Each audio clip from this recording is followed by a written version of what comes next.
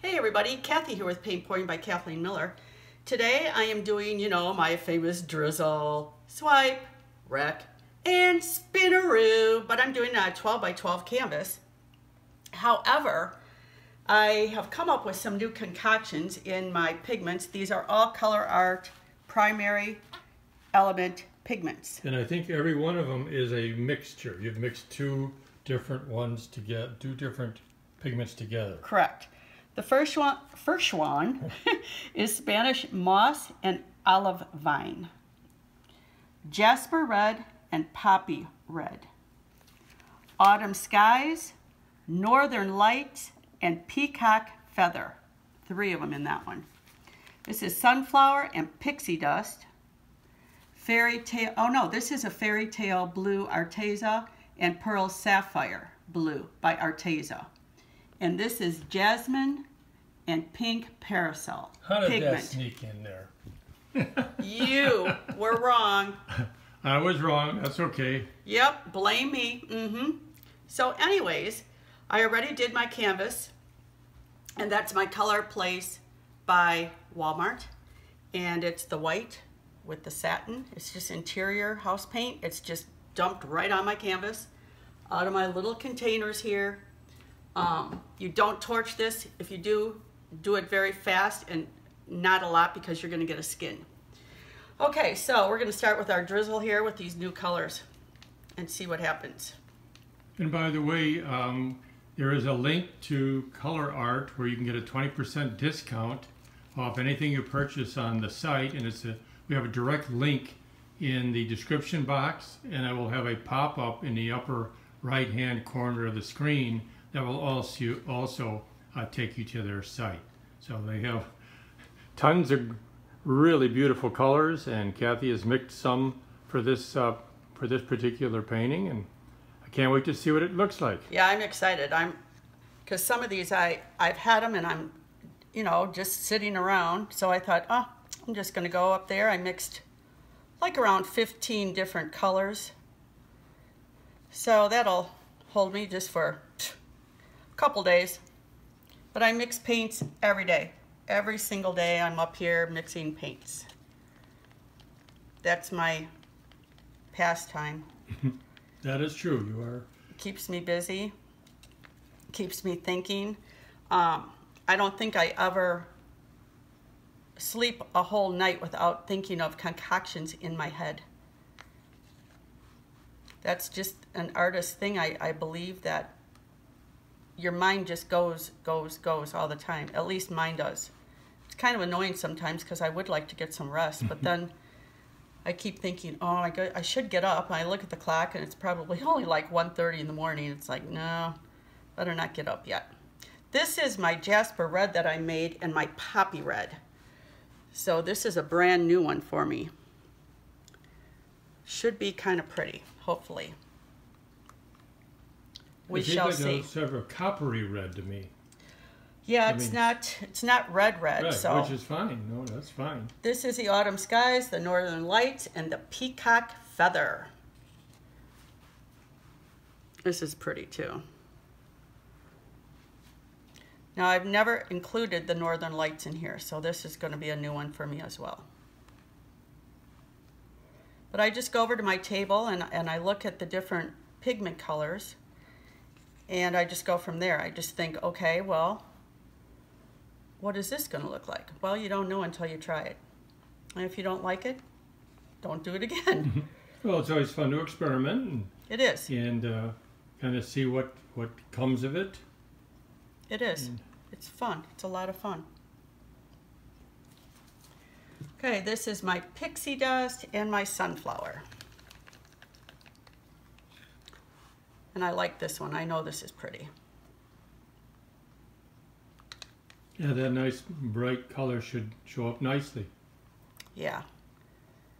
You always want to have something bright in it. Sometimes I can make them kind of dark. And then, especially if you put a black cell activator on. So you want to have some lighter shades in it. Starting to get a mishmash, Phil. Yes, it's exactly what you're looking for. My mishmash. I keep saying I got to get a shirt. Okay, this one is the Fairy Tale Blue Arteza with the Pearl Sapphire. It snuck in there. Phil, did you put that in there? Did you go over on the table and not tell me? You don't let me anywhere near your stuff. No, because you know what? You would pick it up. It's like when you do dishes, you never put it back in the right place, and then I can't find the stuff. Well, that's true. So, yeah, that's why I don't let you up here in the paints. I figure if there's room in a drawer, that's where something goes.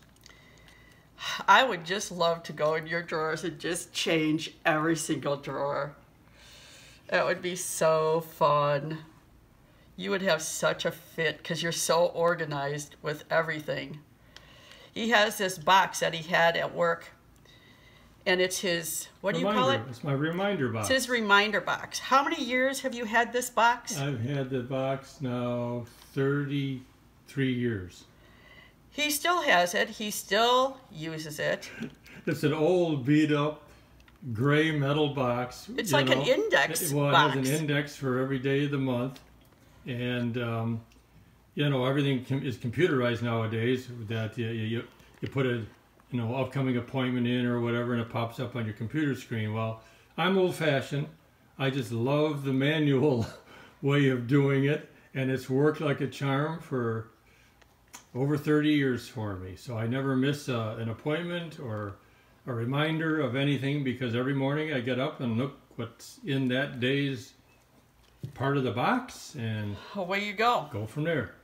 All right, that was the Jasmine and the pink parasol, the last one. Now we're gonna swipe. The drizzle is done. Okay. We're gonna swipe with what, Phil? Black. Black cell activator. Tell them about the black cell activator, because you get lots of questions about that. The black cell activator is made out of Floetrol and my lamp black by Amsterdam. I only, even if I don't have black, I always use the Amsterdam paints with the Floetrol. That's my preference. That's what I like to choose the most. And simply to make a colored cell activator, or a cell activator with other colors, you just simply use a different colored paint. Correct. Nothing else is different. But I always use the Amsterdam. No matter what color activator I use, it's always Amsterdam. Well, you know it works and you're comfortable with it. I'm sure other things probably work too, but that's what you use. So. They do. I mean, you can use any paint for a cell activator. It doesn't matter. You don't have to use what I use. I mean, that's just me. Like I said, I like that a lot.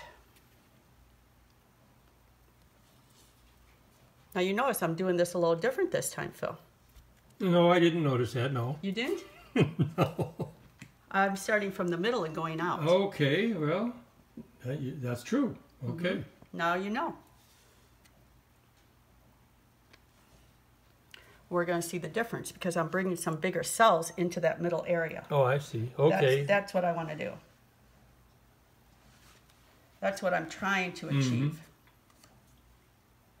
So we'll see if it works.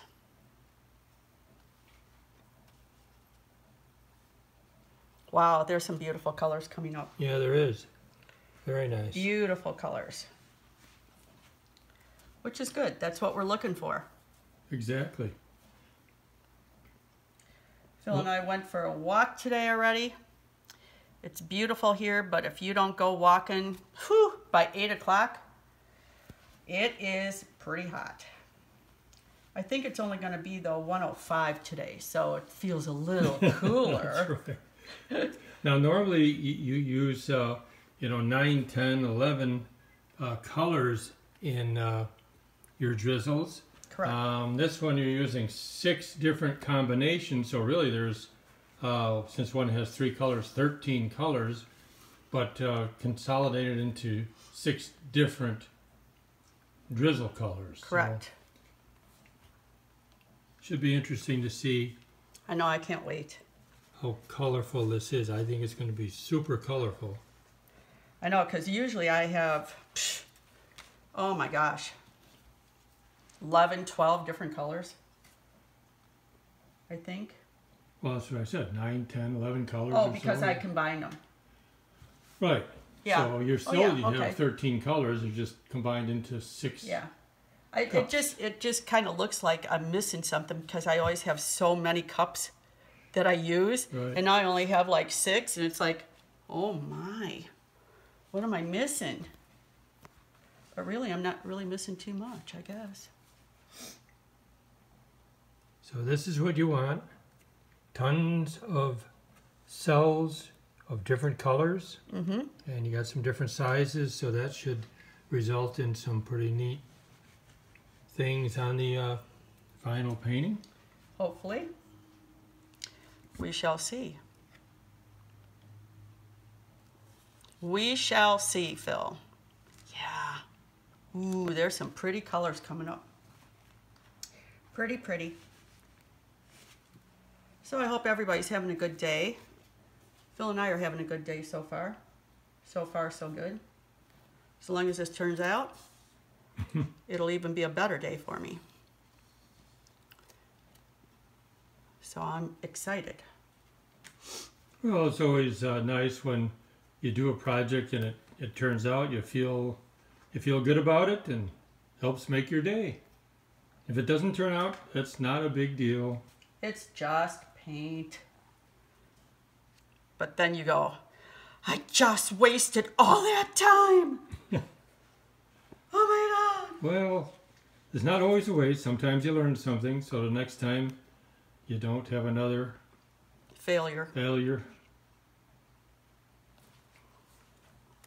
Everybody has failures at some time.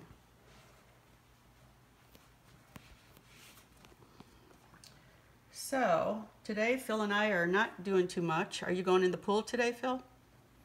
I might get ambitious and do some yard work. I don't know. It's 105. Well, yeah, you like the heat. Yeah, the heat doesn't bother me. No, I go out there for 2 minutes and I'm panting like a dog. The dog looks at me like, hey, what's going on, Mom? Yeah, I'm panting just like her, for gosh sakes. It's like, oh. I go out, I run back in. Phil goes, you want to go to the mailbox? No. No, you can go. And it's only like around the corner. Yeah, but, yeah. I mean, I'm like actually hibernated.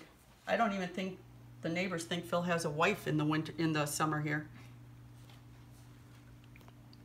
So I'm not too much on the heat.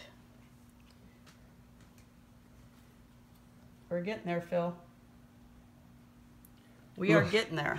We couldn't have moved to a much hotter location than Arizona. How ridiculous was that? And you know, it's so funny because everybody says, oh yeah, it's a dry heat. It's not a dry heat, it's a hot heat. When you can feel your shoes the heat through your shoes, oh, that first year that we were here, oh my gosh. I don't think my face was ever white. It was red the whole time we lived here the first year. It's like, oh my. Well, we get through a few months here, and when you get to October, November, December, and January, it's beautiful it's then. Absolutely beautiful. Yeah, it's really pretty then. That's when I love to look back at Illinois, especially like in December, January, and February, and I see all that snow, and I just think, oh, I never want to see that again. And, you know, people will say to Phil and I, oh, have you been up to Flagstaff? Oh, you got to go up there and see the snow. I'm thinking, no, I don't. I have seen enough snow for the rest of my life. Well, for those of you who aren't familiar with Arizona and the United States, we live in the south central part, which is by Phoenix, and that is a desert type area. But you go 2 hours north up to a town or a city called Flagstaff. It's 6,000 to 7,000 feet above sea level, and so there's pines there. They get snow. They have skiing. It is beautiful. It can get very cold up there with a lot of snow.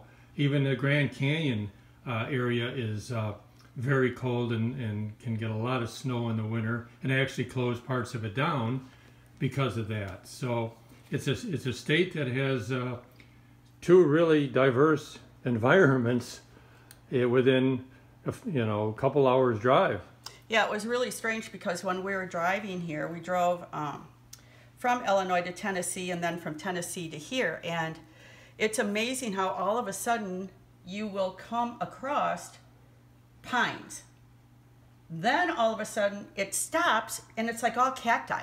Scrubs and yeah, it's it was the weirdest thing because I said to Phil, what happened to the pines? Well, we were out of that and into all of the cactus.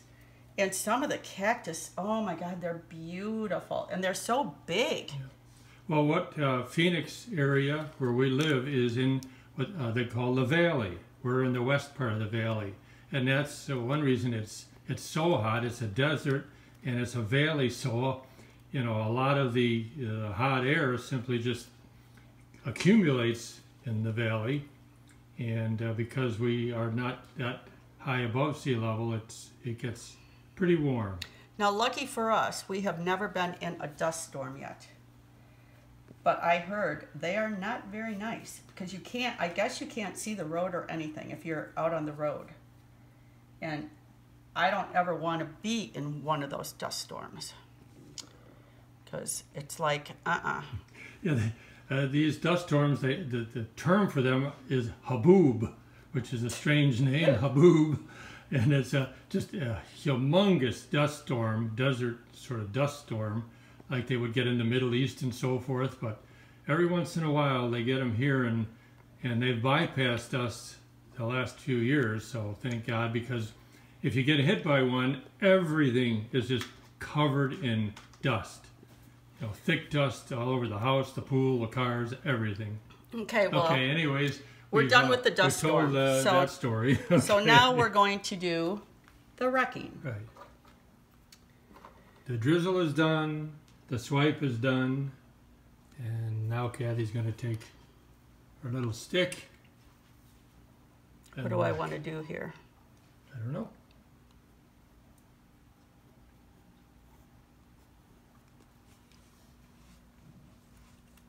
Look at that cool pattern that made.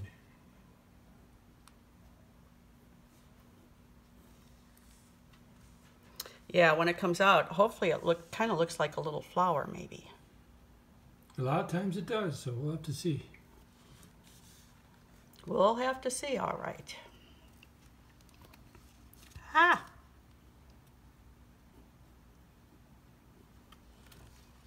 I don't know. I don't think I want to do any more. I don't want it too patterny. That's up to you. Unless you want to do a couple little bitty short ones. Yeah, why not? Why not, Phil? That's something you haven't done, is just a couple little short ones. See what that looks like. Yeah. It's only paint. Okay. All right, so stand back and enjoy the ride, Phil. Here we go. Look at that paint flying off. Fly me to the moon.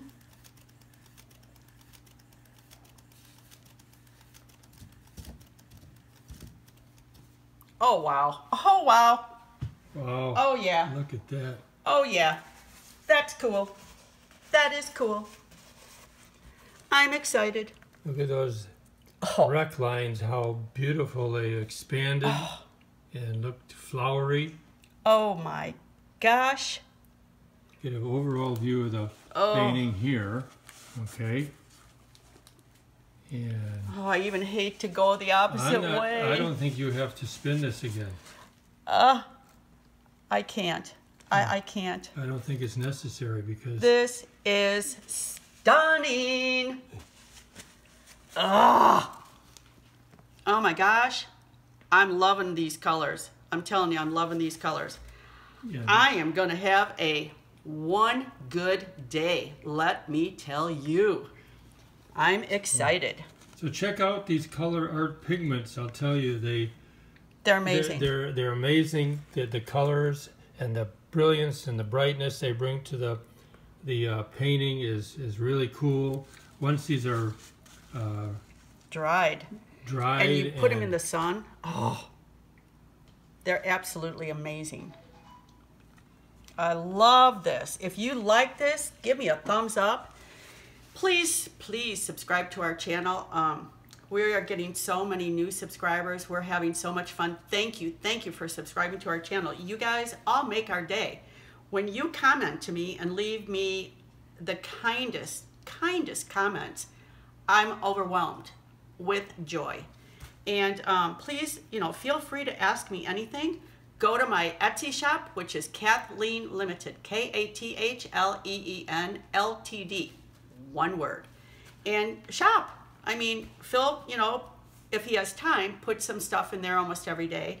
I could, but that's his job. So I'm just the paint mixer person here. So anyways, I hope everybody has a wonderful day. Stay safe, stay healthy, and we love all of you. Bye.